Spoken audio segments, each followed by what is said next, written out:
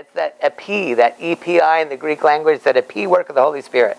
That is that coming upon of the Holy Spirit for works, for ministries, for all those things that are, well, outside of the norm.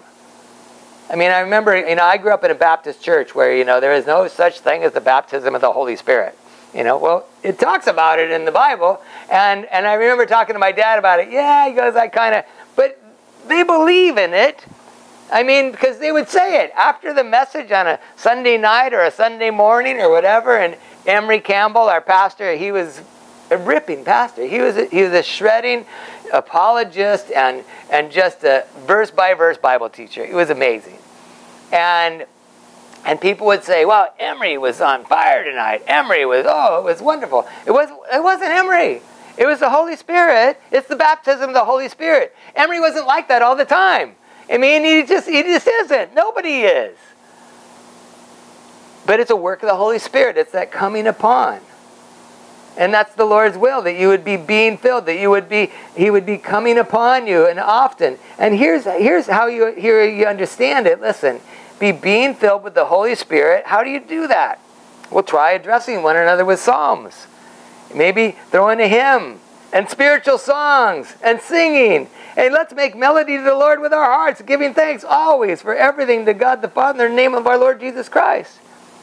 You guys, to be filled with the Spirit, you guys, how do you do it? I think one of the best ways is worshiping.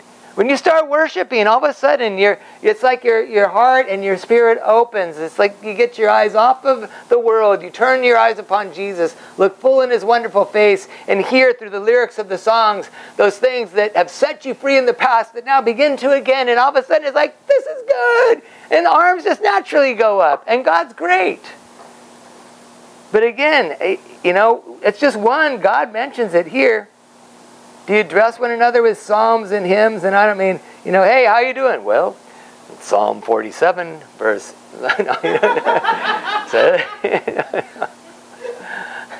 rip out their teeth. No, that isn't the right one. But anyways, how are you feeling today? Well, No, it's not talking about that. It's about having joy and worship in your life. Spiritual songs, singing. And I love that one line there, making melody to the Lord with your heart. What do you do with your heart? We need to refocus our attention on the things of the Lord and let the Lord fill us with His Spirit. And you can't miss this last part. A part of that is submitting to one another out of reverence for Christ. How many times do we need to hear this? We need to submit to one another. And well, what does that mean, Steve? Well, he goes right into this, and we don't have time to keep going here, but just, wives, submit to your own husbands as to the Lord. That's enough. We could just leave it there, But we can't leave it there, because husbands need to love their wives as Christ loved the church and gave Himself up for her. It's this mutual submission to the Lord, not even necessarily to your husband, but it's to your husband in the Lord. And it's loving your wife as He loved you. And there's this moving of the Spirit that comes, and you could say, that there's a hindering of prayers that can come in your life when you treat your wife badly. The Bible says that. Things aren't going good in your life. Maybe it's because you haven't been treating your wife right. I don't know. Maybe your prayers aren't being answered. At the same time, you guys, it goes all the way around, husbands and wives together, and then you could go further from there. But we know what it is. It's a work of the Holy Spirit that needs to be done. It's to stop quenching and start drenching ourselves with the Holy Spirit. How do you do it? Again, worship, all those things, but right here, being in the Word is so important. But how do you quench? Listen, I'll give you just a few of these I found today. We quench the Holy Spirit when we rely decisively on any resource other than the Holy Spirit for anything we do in life and ministry.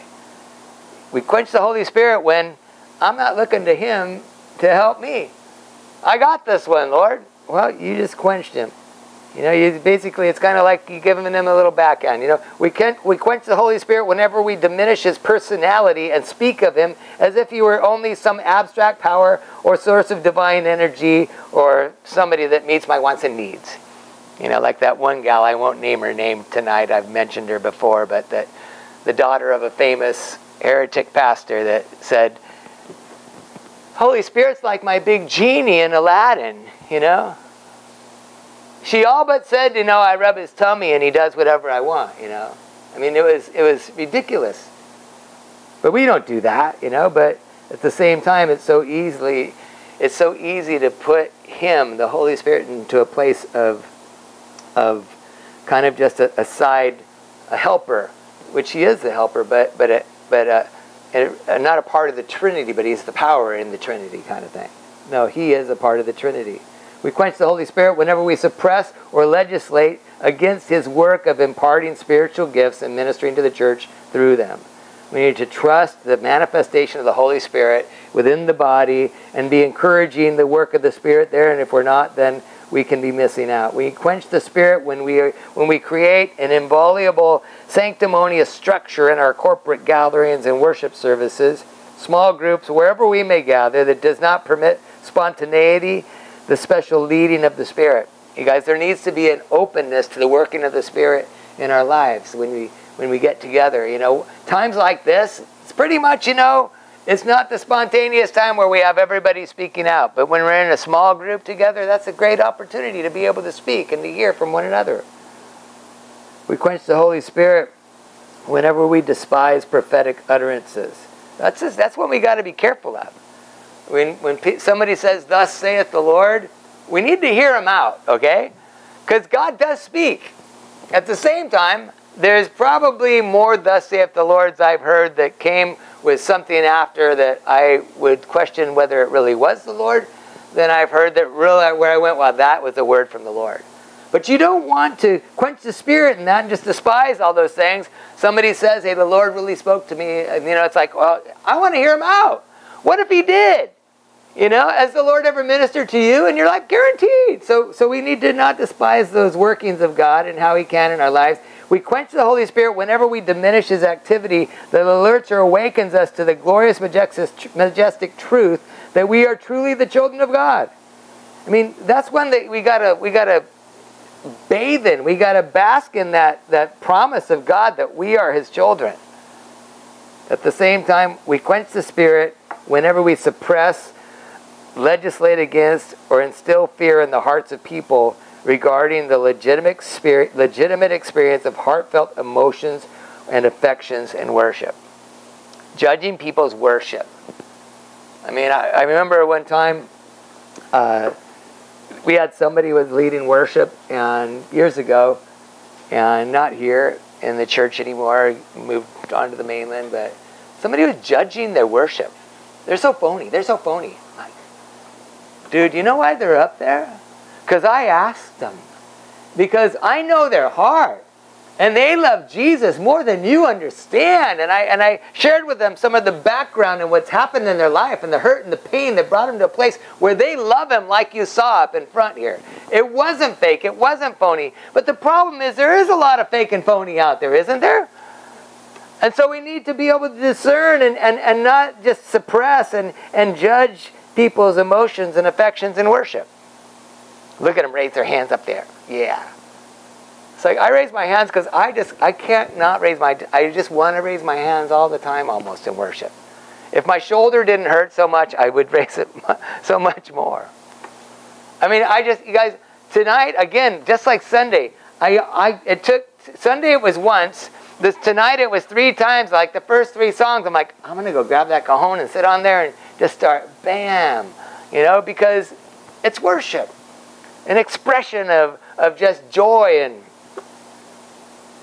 But you guys, that's what they had going just as a picture. The fire had to be kept burning. The access to the holy and to that place where we would take our offering was always going to be available. You guys, because of Jesus Christ, the offering's always available. In 1 Corinthians chapter 3, as the Apostle Paul is speaking to the church there about the foundation that is Jesus Christ. We mentioned this one many times, but he says, according to the grace given me, 1 Corinthians 3 verse 10, according to the grace given me, like a skilled master builder, I laid a foundation and someone else is building on it. Let each one take care of how he builds on that foundation. For no one can lay any foundation other than that which is laid, which is Jesus Christ. Now, if anyone builds on the foundation with gold, Jesus, with gold, silver, or precious stones, or wood, hay, or straw, says each one's work will become manifest. For the day will disclose it, because it will be revealed by fire, and the fire will test the quality, the sort of each one's work which they have done. And so the Holy Spirit is kind of is quality control. He's quality control. When you stand before the Lord, the Spirit's going to be there. The fire's going to be there. And what we have built, if we have built with gold and silver and precious stones, that's a picture and a type. It doesn't really mean you got to break out your gold jewelry and all such things. But he says you'll receive a reward. But if anyone's work, listen, if anyone's work is burned up, he will suffer loss, though he himself will be saved, but only as through, again, fire.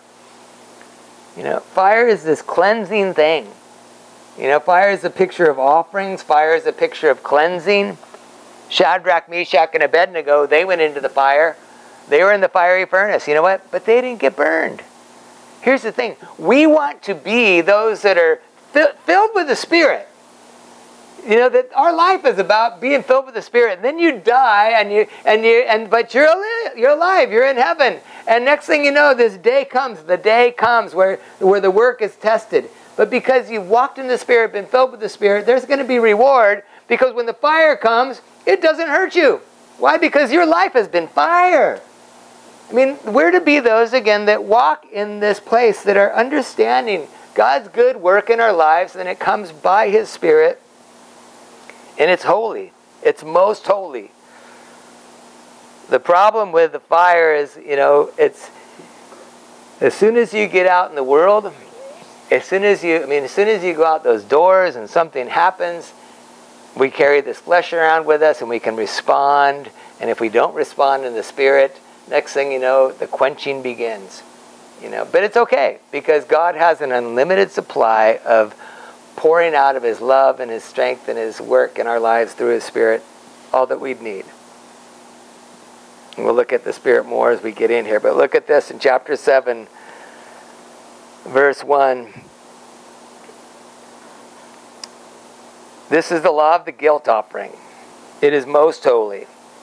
In the place where they kill the burnt offering, they shall kill the guilt offering, and its blood shall be thrown against the sides of the altar, and all its fat shall be offered, the fat of the tail, the fat that covers the entrails, and the 2 kidneys with the fat that is on them at the loins, and the long lobe of the liver he shall remove with the kidneys, and the priest shall burn them on the altar as a food offering to the Lord. It is a guilt offering. Every male among the priests may eat of it, and it shall be eaten in a holy place. It is most holy. And the guilt offering is just like the sin offering. There is one law for them. And the priest who makes the atonement with it shall have it. The priest who offers any man's burnt offering shall have for himself the skin of the burnt offering that he has offered. And the grain offering baked in the oven, and all that is prepared on a pan or a griddle, all belong to the priest who offers it. And every grain offering is mixed with oil or dry, or shall be shared equally among all the sons of Aaron. So first off, it's most holy. Why is it that this sacrifice, like all the others, is named most holy? It's because it points to Jesus Christ. That's the number one reason it's most holy. It is set apart. This offering is set apart to point we today to Jesus Christ, and those in their day to the place that this is important. This is the most important thing. This is set apart by God. I mean, this isn't just Moses' words here. This is God gave these words to Moses. This is, to be holy is to be set apart. That's why they call it the Holy Bible. It doesn't actually say that anywhere in the Bible, except for that God's word is set apart, and it's to be holy. It's to be held up in a place that's set apart in our lives. And next thing, think of this. God took care of the priests. God took very, very good care of the priests. And so when we look at this, if it was cooked, it went to the officiating priest here, and he got what was cooked, but the one that was doing the actual work. But if it wasn't cooked and it was something that could be preserved, And we'll look at this again coming up, but it would be shared with among all the priests, the sons of Aaron. And so God had this plan to take care of his priests. And then look at verse 11 here. This is the law of the sacrifice of the peace offerings, or the fellowship offerings, your translation may read here. And again, remember, it wasn't that, hey, I got to make this offering so I can have fellowship with God. No, you're making this offering because you have fellowship with God. It's just you're thankful. It says it's a peace offering, not because you're trying to make peace with God. No, it's because you've already made peace with God. You can't have the fellowship offering and the peace offering until you've had the burnt offering and the sin offering, you guys. And so once you have that, you have peace with God, and you're stoked. And so you give another offering. In this case, it's the I'm so blessed offering, you could say. Look at verse 12. If he offers it for a thanksgiving, I'm just so thankful. God's been so good, and now I want to give back to him. And then he shall offer with the thanksgiving sacrifice unleavened loaves. Look at this, interesting here. Unleavened loaves mixed with oil, unleavened wafers smeared with oil, loaves of fine flour well mixed with oil, and with the sacrifice of his peace offerings for thanksgiving, he shall bring his offering with loaves of unleavened bread, and from it he shall offer one loaf from each offering as a gift to the Lord. It shall belong to the priest who throws the blood of the peace offerings, and the flesh of that sacrifice of his peace offering for thanksgiving shall be eaten on the day of his offering, and he shall not leave any of it until morning. Now, first off, again, and I know we said this a few times, but aren't you so glad you don't have to remember all this? You know? Okay, is it this and is it that? And is it, how many offerings and how many ways about them and all the rest? And, but we have one offering. It's Jesus. And he just covers it all. He's perfect for guys like me or the world of ADD that we live in, where there's so many people that have ADD or they're just busy. Like, when I was a kid, you were busy. These days you've got ADD, or ADHD. And then there's HGTV, and all these different, HGTV, some of you get it. And then there's the home shopping. You guys, there's all these things that God has given us in our lives think about it this way. He gives these offerings, and he says, I want you to take these offerings smeared with oil, mixed with oil, one loaf from each offering given as a gift to the Lord. There's going to be blood from the flesh offering that is going to be shared as well, and that's going to be placed upon the altar. It's going to be eaten on the day of its offering. And note here, he shall not leave any of it till the morning. And we'll come back to that in a minute. But first, when we have peace with God, it's all because God has provided that peace. Again, so we're thankful. And his Son, remembering Jesus, is the substance of the peace offering. He is the bread. Remember, he said, I'm the bread that comes from heaven. He's the bread of life. And so we have the Son, the bread of life, and then we have the anointing of the Holy Spirit, his Spirit, that is upon him, right? Jesus, the bread of life. The Holy Spirit, pictured and typified as oil all throughout the Bible in so many places, if not all, you could even say, but probably most all. But I look at this and I think, so you got bread and oil. All right? Now, what's the most important part of the bread and the oil together? If somebody put a plate of bread and oil in front of you, what's the most important part? The bread. Hey, thank you, my wife. There you go. 50 Bible points for my wife. You get them when you get to heaven and collect there. But the bread is the most important part, because what are you going to do with the oil? It's like, oh, oil, oh, this is wonderful. Could I have another plate of oil to dip my fingers in? Because I have no bread. No, you need bread. Right? Courtney would tell you that. She's a baker. What's the most important part? I'm surprised she didn't just say bread. It's like, and if you've ever had Courtney's bread, oh my gosh. I hear they're having them, maybe, I don't know. But anyways. But all that to say this, just a thought. It's the oil that enhances the bread. It's not vice versa. It doesn't mean the oil is any less important. It's just, it enhances that which is, well, listen, the Holy Spirit, all through the Word, He's always pointing us to Jesus. The Holy Spirit's always pointing us to Jesus. He's never pointing us to Himself. He's there to direct us to our Savior. That's what the Holy Spirit does. His job. And you think, well, that's bummer, you know. The third part of the Trinity, you know, it's like, yeah, He's the one that points to the Spirit and the Father, you know. Like, no, listen, the Father even points to the Son. He directs us to the Son. Does it mean the Father's less than the Son? No, He's the Father, you know. And then there's the Holy Spirit. Is he better than the Father? No, He's the Son. But is He less? No, He's God, the Son. At the same time, the Holy Spirit, when you look at the work of the Holy Spirit, it's, you know what I see as I think about it, as He points us to Jesus and comforts and lifts us up without ever, you know, He doesn't desire our adoration. There's a lot of songs about worshiping the Holy Spirit, and I think that really they're kind of biblically a little bit inaccurate. Doesn't mean that we can't praise God and praise the Spirit and whatever, but I think when you focus so much attention on the Holy Spirit, it's kind of like it takes away from the work that the Holy Spirit does all throughout the Bible. Points us to Jesus. And you guys, again, all parts of the Trinity, all equal.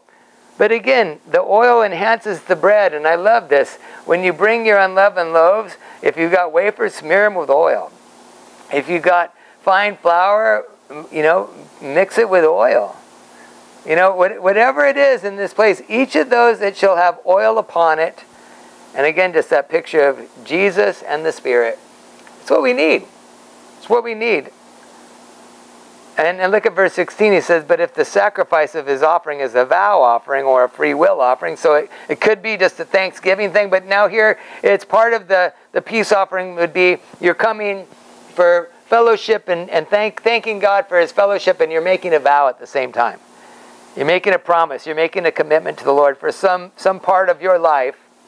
A free will offering, just thanking God for what He's given. And then He says, it shall be eaten on the day that he offers his sacrifice, and on the next day what remains shall be eaten. So when we look at the difference between the peace offering here, that's just for fellowship and thanksgiving, and then the peace offering that is a vow or a free will offering, the first is that he shall not leave any of it till the morning. You eat it all on the day of the offering. None is left till the morning. But when it comes to the free will offering and the vow, it can be eaten on the next day as well. But what remains of the flesh, verse 17, of the sacrifice on the third day shall be burned up with the fire. And so it's like you can go 2 days of enjoying this offering, because remembering, you know, the peace offering, the fellowship offering can be the bread and can also be an animal. But as you look at it, it's a time of fellowship with God and a time of fellowship with the priest that you brought the sacrifice to, because they're sharing in it, and you're getting to enjoy it as well. But on the third day, no way. It's all got to be eaten, or it all has to be burned. And again, you think about, you know, God is serious about our holiness. He's serious about our holiness. And some people think, well, that's just not fair, you know. It's like, well, no, it is fair. And we just read about it in 1 Corinthians chapter 3. You know, where that offering that's going to be laid on the foundation, it's got to be good. If it's going to last, it's going to be good. It's going to be of precious gold or silver or precious stones. But if it's wood, hay, and stubble, it's going to be burned. And God, you see, God is concerned. If you look at it really, it all comes down to He's very concerned about our holiness. He's concerned about keeping us clean. Look at verse 19. He bears witness, or verse 18 actually here. It says, if any of the flesh of the sacrifice of his peace offering is eaten on the third day, he who offers it will not be accepted. Again, that's kind of, well, no. Neither shall it be credited to him. Well, I brought an offering, but no, that doesn't credit you because it wasn't taken care of in the first 2 days. He says, it is tainted, and he who eats of it shall bear his iniquity. Well, how is that fair? You can eat it on the first day and the second day, but not on the third day. And the first one you can eat on the first day, but not on the second day. It's like, how is that not fair? You know why? I mean, I can't explain all the reasons behind all of this to you. I mean, some of them I believe were for food safety reasons. After 3 days and the meat's been sitting around, maybe it wasn't so safe. I don't know. It seems a lot of the dietary laws for the Jews that God gives in Leviticus that we'll be seeing coming up, that they were a protection for them later on in the years when we look at the bubonic plagues and the bubonic plague and others that have come around this earth where Jews were saved from them because of their diet. And but here, look. You think it's not fair, but God told them. God told them, here's how I want it. But that's not fair. Well, how is it not fair? He's told you what he wants. He's given you opportunity to give and to live in the way that he has ordained, and he's God. And it's the same thing today with our offerings and how we give and how we live. Well, I want to live my way. Well, no. God that created you has given you a way to live, and he's offered you the directions and the instructions here. And it's fair because he's told us. I mean, he's God. He doesn't have to do anything with us, but he's given us his grace and he's given us his son. And look at verse 19. The flesh that touches any unclean thing shall not be eaten. Well, that makes sense. It shall be burned up with the fire. If it's unclean, it probably shouldn't be eaten. There's no 5-second law. Here's the deal, okay? He says, all who, and again, it will be burned up with the fire, right? Anything that's touched, anything unclean. All who are clean may eat flesh.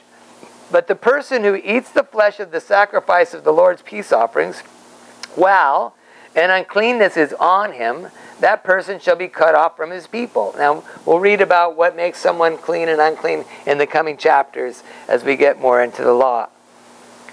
But he goes on to say, and if anyone touches an unclean thing, whether human uncleanness, I don't even want to think about what that might be, but you touched it, or an unclean beast, or an unclean detestable creature, and then he eats some flesh from the sacrifice of the Lord's peace offerings, that person shall be cut off from his people. Why? Again, because God is serious, and he's given us the understanding of what is right, what is wrong, what to eat and what not to eat in this case. It's as simple as that. Don't be drunk with wine. Well, why? Well, because God said so. And he told you why. It's dissipation. And he's given you that which you should be drinking and being fulfilled in, that you should be, as it speaks about in the Song of Solomon, imbibing deeply, that's immersed in the Holy Spirit. So he tells us what to do, and people say, I don't like being told what to do. But he's telling you what to do that's good for you. I mean, what amazes me most is when you run into Christians that are in that place. That, don't tell me what to do. And you're just trying to tell them, sharing with a heart that loves them, here's what you should do. Don't touch the fire, you will be burned. It's like, but I want to touch the fire. In verse 22, the Lord spoke to Moses, saying, speak to the people of Israel. And here's what I want you to say. You shall eat no fat. No fat of ox or sheep or goat. The fat of an animal that dies of itself, and the fat of one that is torn by a beast. So you just find an animal that's just walking down the road, got old, boom, died, Or roadkill, one that's been torn by the beast, may be put to any other use, but on no account shall you eat it. So you can use the fat. They could use the fat for all kinds of different things that they would use animal parts for. I mean, for us today, it's like, an animal. Like, hey, there's something here we can use, God says, okay, you can use it for whatever you want, but you just can't eat it. And for good reason, too, when you think about it. For every person, verse 25, for every person who eats of the fat of an animal, of which a food offering may be made to the Lord, he shall be cut off from his people. And God has made it very clear the fat belongs to him. Moreover, you shall eat no blood whatever, whether of fowl or animal in any of your dwelling places. Whoever eats any blood, that person shall be cut off from his people. And so you're not to eat any fat. And we've addressed that already a few times. We'll see it coming up here again. But also here we're reading, you shall eat no blood. You eat of the blood, any blood, that person will be cut off. In chapter 17, verse 11, the Lord tells us, for the life of the flesh is in the blood. I have given it for you on the altar to make atonement for your souls, for it is the blood that makes atonement by life. And so again, all pointing to Jesus, the ultimate life and the ultimate sacrifice, and by his blood. But life is in the blood, very clear. And why does God say he doesn't want no eating of blood and drinking of blood? Well, partly because, life is in the blood, and life is not ours to take. Life is not ours to enjoy of another. You cannot partake in pagan rituals, and even still today, some in satanic worship will drink the blood of a beast or an animal or a human being, and it represents them taking in the life of that animal then. And now I've received the life of that animal as I've killed this deer, and then I'm going to give it to this as an offering to my gods, and they would drink the blood. Now I have the strength of the deer because the life of the deer is in me. And the same thing, as I said, happens in satanic rituals. And don't you know, God knew it was happening then. He knew it would be happening now. He understood that. And so he said, I don't want you to drink the blood. You stay away from the blood. Now, in John chapter 6, it's pretty interesting because in John chapter 6, it all points to Jesus, but you can turn there now if you want. John chapter 6, keep your place here, verse 47. John chapter 6, verse 47, Jesus says, truly I say to you, whoever believes has eternal life. I am the bread of life. Your fathers ate the manna in the wilderness, and they died, and this is the bread that comes down from heaven, so that one may eat of it and not die. I am the living bread that came down from heaven. If anyone eats of this bread, he will live forever. And the bread that I will give for the life of the world is my flesh. The Jews then, that were there, disputed among themselves. They're saying, how can this be? How can this man give us his flesh to eat? And so Jesus said to them, it's like, don't you love it? How can he say, give us his flesh to eat? And they're looking at him, huh? And he's like, you think that's good? He says, truly I say to you, unless you eat the flesh of the Son of Man and drink his blood, you have no life in you. Whoever feeds on my flesh and drinks my blood has eternal life, and I will raise him up in the last day. For my flesh is true food, and my blood is true drink. And whoever feeds on my flesh and drinks my blood abides in me, and I in him. And as the living Father sent me, I live because of the Father. And so whoever feeds on me, he will also live because of me. This is the bread that came down from heaven, not like the bread that the fathers ate and died. Whoever feeds on this bread will live forever. And Jesus said these things in the synagogue as he taught in Capernaum. And so Jesus tells them, my flesh is true food, my blood is true drink. Whoever feeds on my flesh and drinks my blood abides in me, and I in him. You guys, the only blood sacrifice that we are to partake, blood of Jesus Christ. All those animals were to point to Jesus Christ. When we partake of communion, and we take that little cup of juice, in some places they use wine or whatever, but there's a picture in that for us. The Lord has told us, and when you do this, remember me. He didn't say when you drink this cup, it's going to become my blood, and now I'm going to be inside of you, and you're going to have my life because you literally drank my blood. No, it's all pictures and types, and it's pointing to the work that God wants to do in us as we open our hearts to him and we understand he is the bread from heaven. I'm empty without him. I have no life. I need something that's real life, and his blood is real life. And as we take that cup, it's a picture of what we do as we receive Christ. And the blood of Christ then dwells in us. And you guys, and I think about it this way too. There's nothing greater than the blood of Jesus Christ. You know, for those, I talked to somebody the other day and they were talking about, oh, it must be nice to have family here, you know, and this and that. And, you know, and I said, you got family here. Like, well, no, I didn't know. You got family here, your church family. Well, I know. Listen, I said, listen, is your family, and I know them and I know that their family isn't saved. Is your family saved? Well, no, you know they're not saved. Well, listen, we are closer by the blood of Jesus Christ than we are by the blood of mom and dad. His blood is eternal. His blood has life. Their blood, it gave us life, but we need that second life. We need to be born again.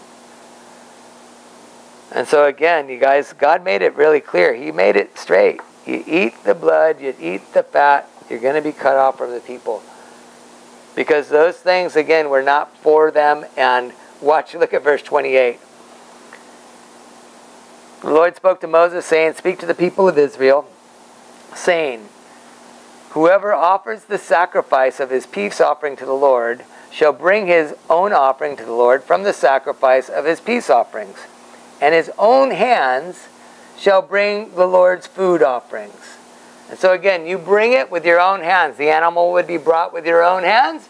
You bring that lamb in, whatever the animal was that was pure and whole and without spot or blemish, and you bring that animal in, it would be inspected, and then you would lay your hands on the head of that animal, picturing your identification with it, picturing the transference of your sin there upon it, and then you, in most cases, you would slit the throat of that little innocent animal, and its blood would be let out. 4 to 7 gallons of blood in a normal-sized sheep that would be brought. 12 to 14 gallons of blood in an ox.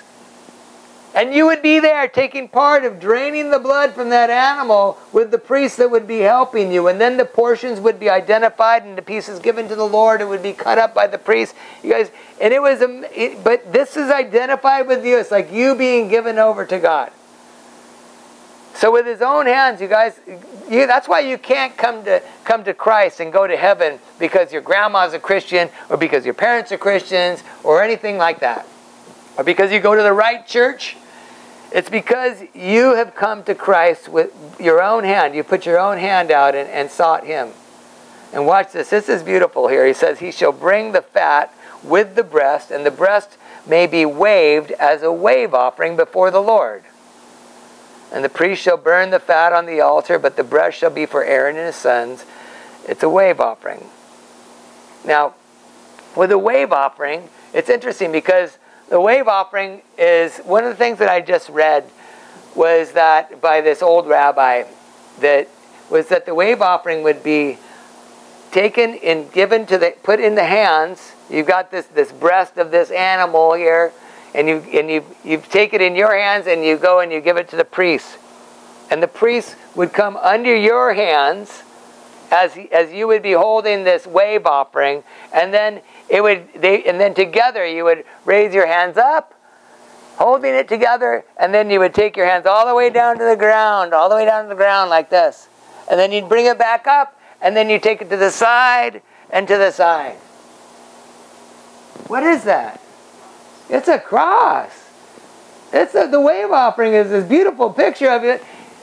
Lord, this is from you. Thank you so much. I mean, the cross, it's awesome. And it was something that had to be done with the priest. And the priest shall burn the fat on the altar, but the breast shall be for Aaron and his sons, and the right thigh you shall give to the priest as a contribution from the sacrifice of your peace offerings. Whoever among the sons of Aaron, verse 33, offers the blood of a peace offering, and the fat that shall have the right thigh for a portion. For the breast that is waved, and the thigh that is contributed, he says, I have taken from the people of Israel out of the sacrifices of their peace offerings, and I have given them to Aaron the priest and to his sons, as a perpetual due from the people of Israel.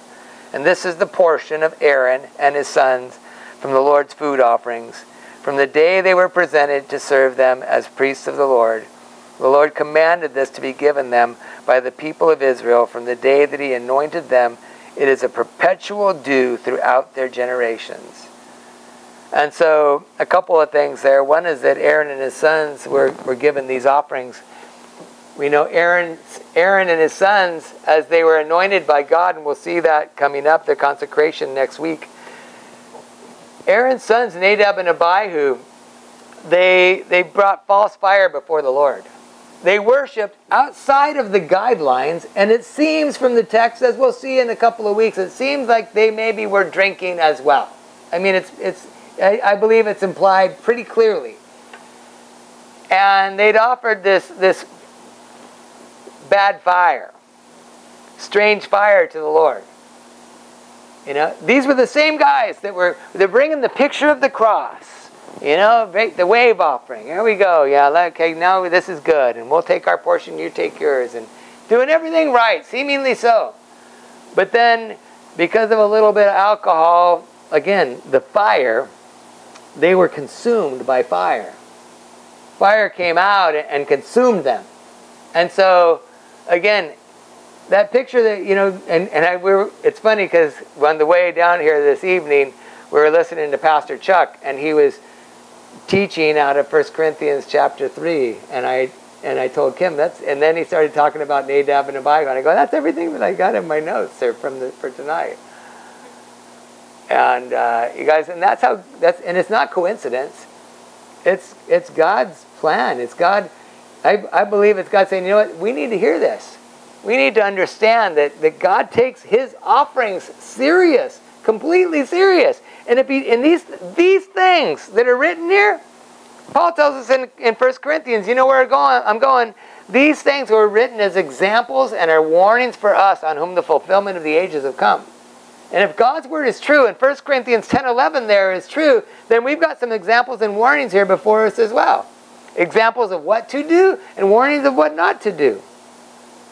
And again, he says, I love it, he says, these things are perpetual due to the sons of Aaron, to the priesthood, throughout their generations. And so God is always going to provide for His priests. It's a perpetual due throughout their generations. It's what the Lord had commanded to be given from the day that He anointed His priests. I'm going to take care of you.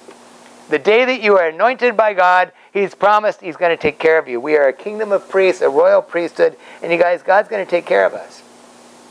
And interesting as well that the care of the priests would come from those that they cared for. That's the way that God worked it. But again, even as we see Nadab and Abihu and the sons of Eli later, they worked it. They worked it. God worked it so that the priests would be taken care of, but they take advantage of what God has done as we look at the text in the Bible, and we see it happening today in the family of God in churches too often as well. And so verse 37, this is the law of the burnt offering, of the grain offering, of the sin offering, of the guilt offering, and of the ordination offering, and of the peace offering. Well, wait a minute. We didn't look at the ordination offering. What's that? You know, well, that's what we're going to see next week with Aaron and his sons, and their the garments and the anointing of the congregation, and they together. And so the Lord commanded Moses on Mount Sinai these things on the day that He commanded the people of Israel to bring their offerings to the Lord in the wilderness of Sinai. And it's the same thing that the Lord calls us to. He calls us, bring your offerings. He first, though, accept mine. The Lord would say, would you accept my offering? You know, I so loved the world that I gave my only Son. Would you accept my offering? If you'll accept my offering, well, then bring your offerings. And it's the thing is, when you truly accept the offering of Christ that's been given in God and understood by the Spirit together in our lives, you want to give. You want to give. And where do we give? We give in this wilderness. They gave in the wilderness of Sinai. They brought their offerings. We give and we bring our offerings in this world right now. But again, the wilderness wasn't home for them, right? You guys, and this isn't home for us. And so we have the burnt offerings, the grain offerings, the sin offerings, the guilt offerings, the peace offerings. And in that, what time are we at? Oh, perfect. Got just a minute. I'm just going to read these things to you. Just the fulfillment. I kind of looked up some verses that went well with, I felt. But too cool. Jesus, we talked about it as we entered into the beginning of Leviticus. It's a book of holiness. It's a book of holiness all out. God calling his people to be holy as he is holy, right? Jesus is holy, so be holy as he's holy. Jesus has fulfilled all of these sacrifices in this system that we've seen. In Hebrews 10:12, we're told, but this man, after he had offered one sacrifice for sins forever, he sat down at the right hand of God. When Jesus finished his work at the cross, he sat down at the right hand of God. That's that place of power. It's the place of authority. It's the place of headship. Jesus, and he sat down. He's not pacing around heaven going, oh no, what did they do? What did they do? He is relaxed. He is composed because his sacrifice was sufficient. Jesus fulfilled, here we go. Jesus fulfilled the burnt offering. Leviticus 1, he fulfilled the burnt offering. Ephesians 5:2 tells us, as Christ also loved us, he has given himself for us as an offering and a sacrifice to God for a sweet smelling aroma. Remember, one of the biggest things about the burnt offering, it was a complete burnt, consecrated, the whole thing given to God, cut up piece by piece, and it was a sweet smelling aroma. Jesus Christ has loved us. He's become a sweet smelling aroma, sacrifice to God. Ephesians 5:2. 1 Corinthians 15:20. Leviticus chapter 2. Jesus fulfilled the grain, the first fruits offering. But Christ Jesus now is risen from the dead, and he has become the first fruits of all those who have fallen asleep. And we might add, he's the bread of life. Jesus fulfilled the peace offering in Leviticus 3. We read in Romans 5:1, therefore, having been justified by faith, we now have peace with God through our Lord Jesus Christ. You know, people need Jesus. They need to have their peace made with God. There's nothing like it. There's nothing like it. The believer that knows they're going to go and they make their peace with God. You know, what does that mean? Lord, I love you. I'm sorry. You know my heart. I'm coming. I remember Jen one time, she was paddling out. I'll spare you the long, exciting story at Hokipa for a scholastic surf contest. And she's paddling out, and the waves were giant and just, you know, way bigger than any little girls should be out in. And the lifeguard jet ski was flipping and rolling over in the surf, and the lifeguards are trying to rescue the jet ski. Well, all the little girls, whoa, the whistle blows, all the little girls paddling out. And Jen goes, Dad, I made my peace with God when I got out there, man. She literally thought, and we thought, I mean, literally, we thought that's, you know. Guys, he's our peace. And again, we come to him because he's given us peace, not because we're seeking it, because he is our peace. You can't enjoy the peace offering without first having the burnt offering. And then there's the sin offering in Leviticus 4 and 5, chapter and 3/4. In 2 Corinthians 5:21 we read, for God made him who knew no sin to be sin for us. Jesus became our sin offering, that we might become the righteousness of God in Christ. Jesus fulfilled the guilt offering, Leviticus 5. He who was delivered up because of our offenses and was raised because of our justification, Romans 4:25. You have made his soul an offering for sin, Isaiah 53:10. Jesus Christ, our offering, in every sacrifice he's seen. He's the burnt offering, he's the grain offering, he's the peace offering, he's the sin offering, he's the guilt offering. He's the ordination offering, as we're going to see next week, the consecration offering. And in a commentary by, I think his name is Jukes. I forget the guy's first name. I wrote down the last name. But he said this, by his one sacrifice of himself once offered, he has stood in every different relation that man needs as our sacrifice. In everything that we need, Jesus, everything that we need, Jesus has stood as our sacrifice. So you think we can trust God? Look at the offerings. Look at what he's given. We'll close with this, Hebrews 10:10. We have been sanctified. We've been set apart.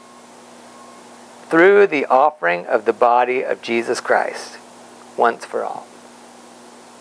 I hope you have. I mean, that's what it's all about. If you have been sanctified, if you have been set apart through the offering of Jesus Christ, then once for all is all you need. It's not like you had to keep running back, but we do. Because we find ourselves with sin here or a stumbling block there, and we come back and Jesus' arms are open. He's the father of the prodigal. But here's the deal, listen, he has to be your father before you can be a prodigal. If you're lost and you haven't given your life to Jesus Christ, then you are not a prodigal, you are just lost. But if you are a son of God that has gone off sideways and even just chosen, you're a prodigal and the Father's arms are waiting. And the Father's heart is waiting more than just his arms.